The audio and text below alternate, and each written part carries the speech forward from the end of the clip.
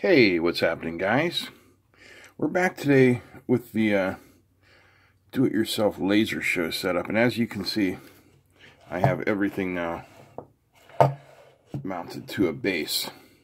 This is only temporary, because if I can really get this thing working, I want to put it in a small plastic plot or metal project enclosure, and perhaps use it on a show. So we'll see how that goes. But anyway, first of all, I want to thank all you guys who came back with information about this.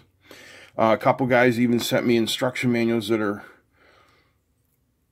good for identifying all the pieces and stuff. The only thing I've been able to figure out is how these dip switches work. Like, I know it's on a test setting here, but I'm still working on that.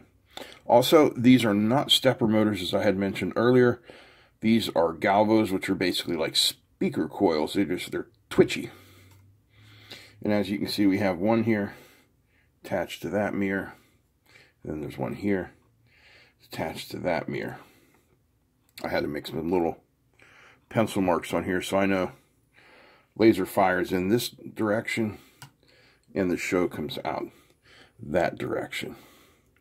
So I know it's not really much, but let me give you a little demonstration of what I've been able to make it do so far. And then if you guys have any more suggestions, boy, am I open to hearing them. Alright, I set a couple of sheets of paper up as a screen. And I've got the Galvo running here, as you can see. I'm going to try and get this so that maybe you can see both things.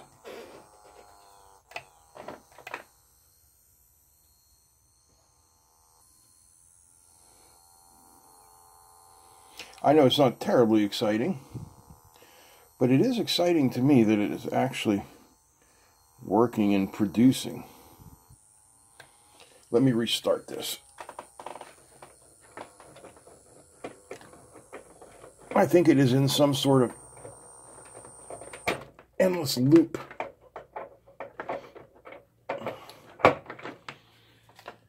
Let's try again now.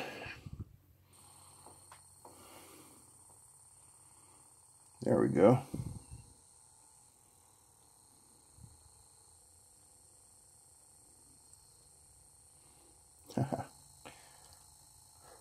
So I'm going to download some software for creating these animations, and we'll see how I do. And I'm also going to get a more powerful laser as well.